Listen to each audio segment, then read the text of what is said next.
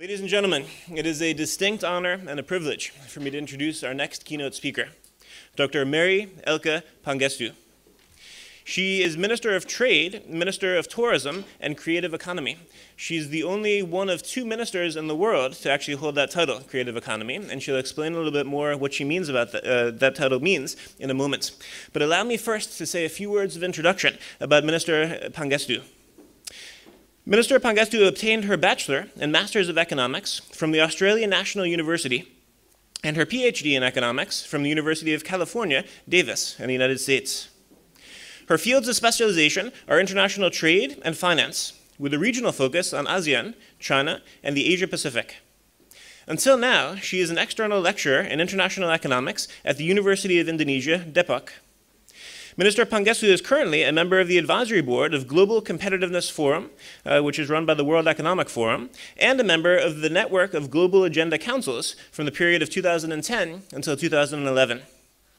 The councils represent the world's foremost integrated intelligence network of innovative thinking and idea exchange on global issues.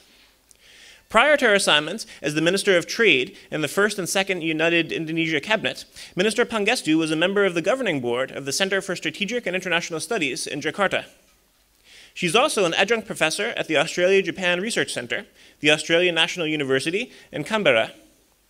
From 2002 until 2004, she was the co-coordinator of the Task Force on Poverty and Development for the United Nations Millennium Project, established by the UN Secretary-General. In 1992, together with her colleagues, she established Yazian Sarati, a foundation that supports initiatives in the socio-cultural and environmental area. As part of her achievement, she received awards from the Australian National University Master's Scholarship from 1979 until 1980, University of California Regents Fellowships from 1983 until 1984, and from Eisenhower Exchange Fellow Individual National Program in 1990. Minister Pangestu is an active member of international seminars, including regular participants in the World Economic Forum.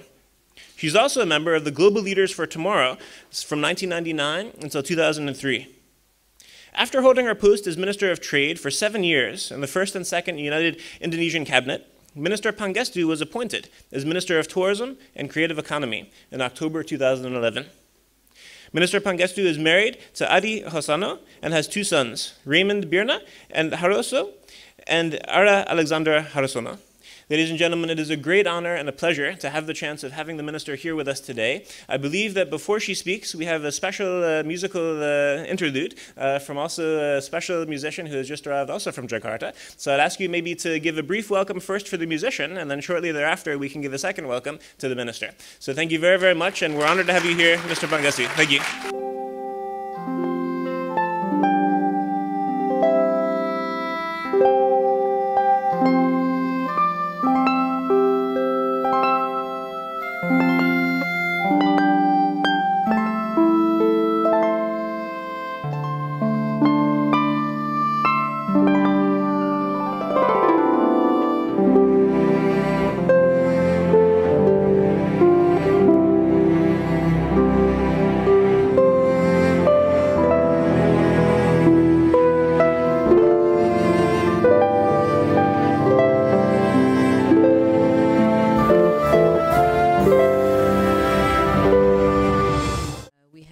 I'm not sure you want to listen to me after you listen to this beautiful musical instrument that was just being played, but I'll try my best. But it is actually the right introduction to the topic of today, which is all about the creative economy and how we can use creative economy as really soft power or cultural diplomacy, which is, I think, one of the pillars of what ICD is all about. So what you have just heard is really a Western instrument. A harp is a Western instrument. Maya Hassan, one of our talented musicians, she learned in America. She went to the School of Music in America, but what she played was Indonesian songs. The first song was actually a very nationalist song for your country. And the second song is a folk song about how you should not lose your chicken. It's a folk song, but chicken is the symbol of livelihood for Indonesians. So how you should take care of your chicken and not lose it. But she has also composed songs for the harp based on Indonesian music. So that is actually what the creative economy is about. It's taking different ideas, different technology, different traditional as well as creative capital and existing ones, and then combining it in a creative way to create something which is more value added. And today you're also actually getting another part of our soft diplomacy, which is the culinary delights of Indonesia. I hope you've also had some refreshments on that front. So what is the creative economy? I like my new job. When I was the trade minister, if you had listened to thank you, Mark, for your very long introduction. That was kind of unnecessary. You might have wondered, what is this international trade economist doing talking about creative economy? When I was in the trade ministry, life was quite different compared to where I am now. Having this new portfolio actually is a very great conversation starter, because they always say, what is the creative economy? What is this portfolio that you have? So I'll try to explain it to you very briefly, and then I hope we have some time for some question and answer. It is actually what people call the fourth wave in economic development. After agrarian-based development, industrialization, and the knowledge and information-based economy, then you have the creative economy. Why is it different from knowledge and information-based economy? It's basically knowledge and information is the raw material or the input to the creative economy. The creative economy is the ability to take knowledge, ideas, creativity that exists. It doesn't have to come up with something new, but to combine it in a creative way to become something which has value added. So it is really how you use your, and this knowledge is embodied in the people. And how do you create that as value added? I'll give you two examples. One is a non-Indonesian example. You take the iPod. The iPod is not a new technology per se. It is taking 3 different technologies that already existed and then putting it together and creating an iPod. You know, someone called Steve Jobs had this great idea. He took existing technologies, he worked with it, and he came up with a new technology, combined technology, which became the iPod. That's creative economy. For Indonesia, actually Maya Hassan is an example. She has learned the harp, which is a Western instrument, and then she told me yesterday when people told, she told people, "Oh, I'm from Indonesia and I play the harp," and they said, "Oh, you must be jobless." People wouldn't listen to the harp in Indonesia. That's totally wrong, because once you create the harp, which is a Western instrument, and you play Indonesian songs in the beautiful way she did, you've created something different, something new with value added, which in the end is very much appreciated and has very high value in Indonesia. There are many examples like that. I'm just giving you an example to put in your mind what is really creative economy and what is creative industries. And creativity is not just artistic based, but also based on science, engineering, innovation, and IT based. I don't know whether you can see the rather small PowerPoint up there, but I like this picture because creative industry is not just the dancers, the performing arts, the contemporary arts that you see, but it's also that geeky looking guy at the bottom there who's doing maybe video games or animation or creating the mobile platforms that we all use. And let's compare the workers in the second wave, which is industrialization. The workers in the factories that is in the first picture coming out of the factory. They don't look very happy, right? Because every day what they're doing is in the factory, using routine work every day, doing the same thing. Whereas if you look at the workers in the creative industries, they're all smiling because they're enjoying what they're doing. It's very much part of the creative industries. Why is Indonesia, why is our government, as a government, decided to promote the creative industries? Because Indonesia is a very, very rich country in terms of the knowledge base and the cultural heritage that it has to build creative economy and creative industries, including a very large domestic market. I don't know how much all of you know about Indonesia, but Indonesia is a very large country. We have 17,000 islands. We have, out of which 6,000 are inhabited. We have 240 million people with 300 ethnic tribes, 742 language and dialects. We have more water than we have land. It's a very marine-based country. 8 of the World Cultural Heritage Sites are in Indonesia. And we stretch over 3,000 kilometers, these 3,000 islands. Unfortunately, Bali is a bit blocked here, but Bali is only one island out of the 6,000 islands that are inhabited. We have many, many islands and many, many places in Indonesia, each with their unique cultural heritage. And this is really the basic raw material for the creative industries. In the World Competitiveness Index for Tourism, we are ranked number 39 for cultural heritage and strong creative industries out of 139 countries. What are creative industries? Many countries define it differently. Some countries call them culture industries or copyright industries.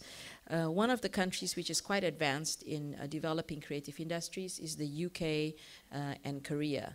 And we have somewhat followed their example, especially the UK. The only other country which has a Ministry of Creative Tourism is creative economy is the UK. We've adopted this very broad definition to include advertising, architecture, art and art galleries and antique market, handicraft, design, fashion, film, video and photography, interactive games, music, performing arts, publication and printing, computer and service software, radio and television, research and development, and culinary arts. These are the 15 subsectors which we have classified as creative industries in Indonesia. Other countries have defined it differently. Some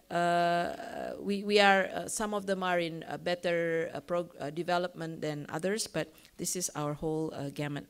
These are some of the faces of our creative industries, and they're all, what's distinctive about them? They're all mainly young, because 50% of Indonesians are below 29 years old. So we have a large stock of creative young people, as well as they are also the market for us. This is the demographic structure of Indonesia, with 50% below 29 and 40% in the productive population of 15 to 45. Really the market and the creative human resources, because the main input to a creative economy is your human resources. The other exciting thing about Indonesia, which is happening worldwide, but for some reason in Indonesia it's like a huge exponential development, especially in the last 2 or 3 years. Despite being a very large country and stretching across 3,000 kilometers, Indonesians are very interconnected through the fact that they are all connecting through the mobile phone.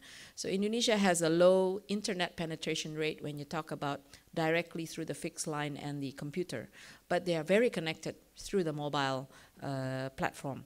We have 250 million cell phone subscribers, so it's more than 100% penetration rate. We are the second largest Facebook user in the world after the US, 42.8 million people. The third largest Twitter user at slightly over 7 million. Don't know how many of you are Twitter users, but we are often in the trending topic, sometimes for the right reason, but hopefully most of the time for the right reasons. And how do you explain, and YouTube also is one of the things that happens a lot in Indonesia. Largest growth in BlackBerry and smartphone use. Again, it's the demographics, it's the culture of ngerumpi. Ngerumpi is a very local Indonesian word, but Indonesians just like to hang around in coffee shops or anywhere and talk and chat.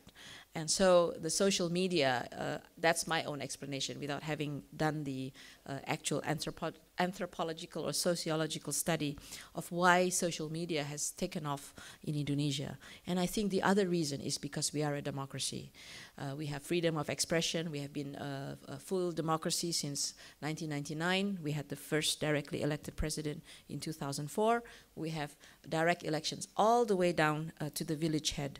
And also the sharp decline in the cost of the devices as well as cost of connectivity. So, you know, freedom of, as I always tell people, Indonesia has become a normal country. We have a very noisy parliament. We have a very noisy media who won't let any of us as government officials get away with anything. And the moment you say something, it goes viral, you know, on the Twitter, or, you know, it's lots of discussion on the Twitter. So we have really this exponential growth in connectivity, which is really transforming the way you do business, transforming the way people communicate socially. It transformed all politicians, if they haven't really figured out how to use the social media, you know, they're like behind the times.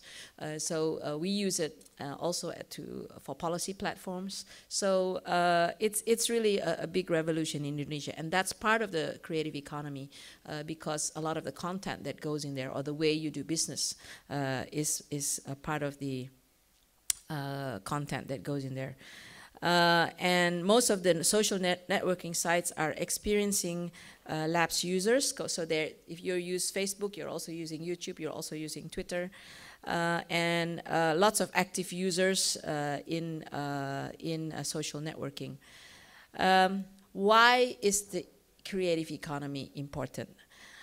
There are 6 reasons. And as the economist, I will begin with the economic reason. And this is important because of the economic contribution. And it is the way I can get my budget from the Minister of Finance to explain why this is important and why you should give us a big enough budget. It's 7% of the GDP, it's 10% of exports, and it is 7% of employment. And let me see, for the world, the US creative economy contributes 11% to the US economy and contributes 8.5% to its employment. I'm trying to find Germany in here. I can't find Germany here, but let's take Netherlands for an example. 5.9% contribution to GDP and 8.8% to employment creation. So, you know, Hollywood in America, that's creative economy, and all the Silicon Valley IT-based industries, Steve Jobs, Bill Gates, they're all really part of the creative economy, and we know what that's done for the US. The second reason why creative economy is important is nation branding and identity. And this is really where I think cultural diplomacy, soft power is very important. If you talk about nation branding, people talk about how nation branding is created through tourism, exports, government, investment, immigration, culture and cultural heritage, and the people. And Indonesia's rich and diverse culture diversity is really the source of its nation branding and identity, and really a source. Once you have icons in your creative economy, it makes you proud to be from that country. You know, if you take, okay, Americans should be proud that they have Bill Gates, they have Steve Jobs, they have Mark Zuckerberg. The Brits are proud to have the Beatles. You know, what's a good German example? Give me a good German example of a creative economy icon. Anybody? Huh? Yes, football player. Yes, even sport. In some countries include sports as part of the creative economy. So look at the soft power and cultural diplomacy that has hit in a big way in Asia and is about to penetrate Europe and US. It's the K-pop. Have you all heard of K-pop? Korean pop. They call it Hallyu. It's the Korean wave. And it's incredible. It's really just a very well-trained group of young girls who sing with synchronized dancing. And it's a big, big wave in Asia. And I was told they are now having some kind of competition in New York for a K-pop competition. And you don't even know the lyrics that you are singing. It's in Korean.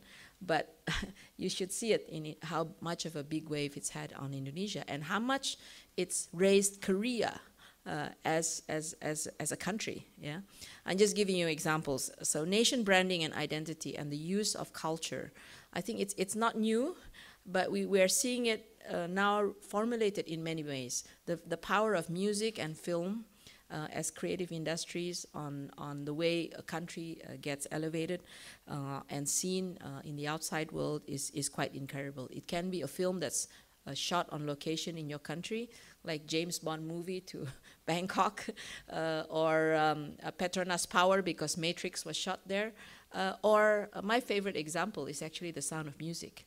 40 years after The Sound of Music was filmed, Austria is still getting tourists because of The Sound of Music. You know, that's how powerful this can be. A third reason is that creative economy or creative industries are using renewable resources. It's very environmentally sustainable because it is based on knowledge, ideas, and innovation. The main input are the people, the innovative and creative people. And we have seen quite an interesting development in Indonesia. I'm giving you an example here. If you take a piece of wood, a piece of log, it becomes firewood. It takes you 2 hours to chop it into firewood, and it's worth 60 cents. But the moment that piece of log is used to make wooden staplers, you can get 200 pieces of wooden staplers crafted handmade by handy craftsmen. It takes them 40 work days, and it's worth $1,000. You can ask the question, you as the craftsman and the village people who are working and getting income from this, are you going to take care of the log? Yes, because it is your livelihood and it is your input, and that's really the best way to have sustainability. And we found a big wave since supermarkets got rid of plastic bags and paper bags even to carry your supermarket goods. We are seeing a big wave of the use of waste product, like the back of toothpaste, the billboards that you see on the roadside. What happens to them after they're no longer used? You can turn them into bags, you can turn them into laptop bags, phone bags, backpacks. This is created what I've called the green creative industries in Indonesia. And I've seen also sculptures being made from disposable Coke and 7-Up cans and so on and so forth. The fourth reason is it creates value added from innovation, and it's low investment and high return. Take batik, which is a traditional method of making cloth in Indonesia. I'm looking around, anybody wearing batik here? Today we are not wearing batik. I'm not wearing batik. I'm wearing something from northeastern Nusa Tenggara. Batik is cloth. You make the pattern by hand. You put wax and then you color it. That's really the basic method. But with the revolution of batik for young people and creative economy, batik is now put on denim. It's put on mixed together with other types of material so that young people will wear it. Once you have young people wear it, then you've got a huge market. Normally, we used to wear batik only for formal occasions. Low investment and high return. This is data from Korea. Korea is one of the more advanced countries in creating a creative economy. An average Korean company in creative economy puts about 400 million won, which is about US 429,000, to develop new technology, and about 20 million won, or US 20,000, for designing projects. And the maximum return, assuming your product takes off, of course, is 9 months. So it's low investment, but the moment you get a hit, and this is a whole process of incubation, startup capital, how you develop entrepreneurship, you can get your return in 9 months. For your information, how did Bill Gates start? Bill Gates started Microsoft with $25,000, which he didn't get from his parents, even though his parents were quite rich, but he got it from a startup fund. That startup fund made a very good investment in Bill Gates. And that's how Microsoft started. What's another good example? Richard Branson. Richard Branson, who started Virgin Air. How did he start? He started out with $50,000 to convert. He started out in the music industry, if you remember, from his mother. So startup capital can be formal companies. It can in Asia, normally it comes from your parents or from your friends. So this is the kind of thing that happens. The final benefit of creative economy, creative industries is that it has a positive social impact. It's quality of life and improving social tolerance. People who work in the creative industries are happy because they are doing it with their heart, with their minds. And it develops social tolerance across different cultures, ethnicity, religion, and age.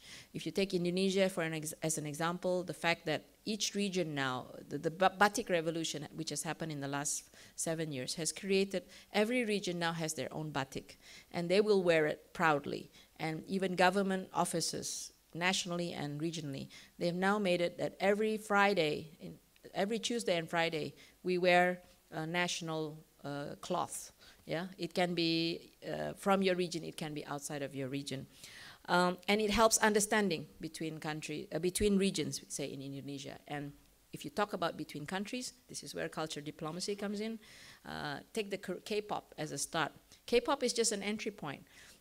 K-pop, oh, everybody likes it. But as soon as you, that as an entry point, you want to know more about Korea, about its culture, about its people, about etc. So it's just an entry point, just like film and music does the same thing.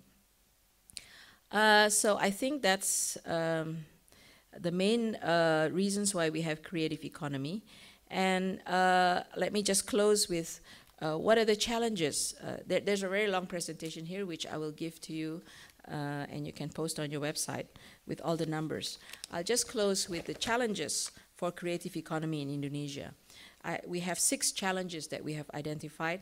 One is the human resources, because the main input are the people. How can you develop people who will have the creative mindset? This is part of the curriculum that you have to have, the way you teach kids from very young to be creative in schools and institutions. And what has been an important challenge is maintaining and developing the traditional institutions that exist. You know, take cities outside of Jakarta. If you go outside of Jakarta to the smaller cities, it still happens today. From very young in Indonesia, it happens in many other countries, but in Indonesia, as an example, from very young, children are taught to dance, to sing, to do the cultural activities which are related to their particular locality. And we have to maintain that. And they're normally done in the community center or the village center. So we are putting a lot of attention as to how we can maintain that. Take a city like Solo. They have 500 dance community centers, each specializing in different dances, you know, and that's what we have to maintain. Or you take children in Bali. If you're a child in Bali, if you're a girl, you have to start dancing at the age of 5. And they will do all this, you know, the very specific Balinese movement, which is something which is taught from 5 years old. If you're a boy, you have to play the gamelan, the Bali gamelan music. And that's part of your growing up. It's your lifestyle. And that's why we have such a rich resource in terms of the people. Second, the business climate for creating creativepreneurs to be able to grow from a good idea to have financing, to have the good business plan. They have to be protected on their IPR. How can a very micro enterprise with no track record become a viable business? Tax and customs issue, etc. 3, how do you have appreciation for creative products and services in Indonesia? How do you prevent somebody from having a good idea and then creating a product and then somebody else just copies it? And then that's it, you know, they won't be able to so how do you create the appreciation? 4th, internet penetration, accessibility to IT and other technologies, supporting infrastructure, including public space for the creative industries to grow. For developed countries like Germany, you take this for granted. But believe me, for us, it is a big challenge, and this is going to be one of my big challenges. How do you create community areas? How do you have galleries, museums, theaters, and retail space and creative zones in cities? I mean, this is my first time in ITB Berlin, and when I look at your convention center and your congress center and the museums and the opera houses you hear, I'm just so amazed, you know, and of course very, very envious that you have this infrastructure, which was created, I understand, in the 70s. It's just incredible, you know. This is the kind of thing we need to begin to develop in countries like Indonesia. The fifth, access to resources and inputs. The sixth, funding issue. This is always the big thing. Most of the creativepreneurs do not have access to the banks, and they won't, because banks have no idea how to put a value on ideas, on creativity. It's not a collateral that they can deal with. They have to appraise it, you know. How do you appraise a good idea for a film? So you need to have that bridging phase, whether it's a startup capital, venture capital, or countries like Korea or many other countries, they have what they call arts endowment, where they will provide seed capital to some of the new creative entrepreneurs that are there. So these are the things that we are, this is a new ministry, it's been only around for 4 months, but these are some of the issues, policy issues, institutional issues, human resource issues that we are dealing with. But we believe that this is a very strong competitive and comparative advantage for Indonesia, given our demographic structure, our cultural heritage, the fact that Indonesia is a democracy, freedom of expression. These are all strengths that we need to unleash and develop to become a strong creative economy, which can be a very, very powerful tool for cultural diplomacy, soft power, and to raise the whole image of Indonesia in the world. Because we do recognize that there is lack of knowledge and understanding about Indonesia in general, and creative economy and cultural diplomacy is going to be a very powerful way to do it. I'd like to thank you for giving me the time to share with you my thoughts, and I'll welcome any questions you may have. Thank you.